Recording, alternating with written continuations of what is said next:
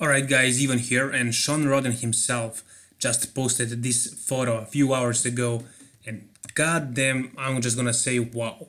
I did not expect him to be this lean at this point. I did not expect him to get shredded so fast, but this is really good. This is a huge progress, and he's 3 months out. He has 3 more months before the actual competition.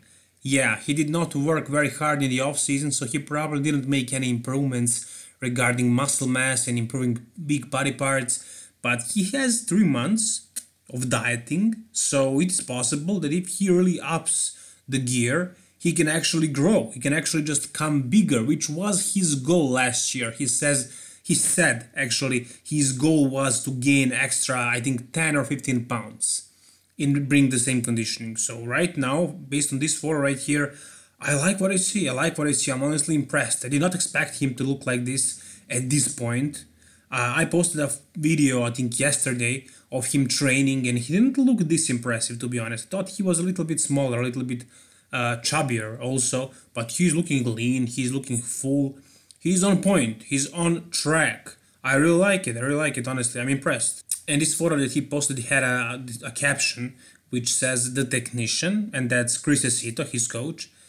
His rules, basically, he's naming them. Rule number 1, no stress. Second rule is C rule number 1. Third rule is trust the process. Fourth rule is pictures, pictures, pictures. Fifth rule is work harder than you ever worked. And last but not least, stay in your damn lane. Whatever that means, I'm not really sure. I'm not gonna analyze what this whole thing means, but okay, you can get the idea.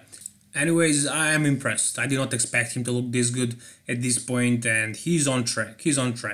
And I'm thinking it's gonna be him between Brandon Curry unless Phil Heath shows up, and it's gonna be close. It's gonna be very close. I don't really expect Brandon to bring better legs, but he's gonna have trouble against Shawn if he brings the same shape as he was at Arnold Classic.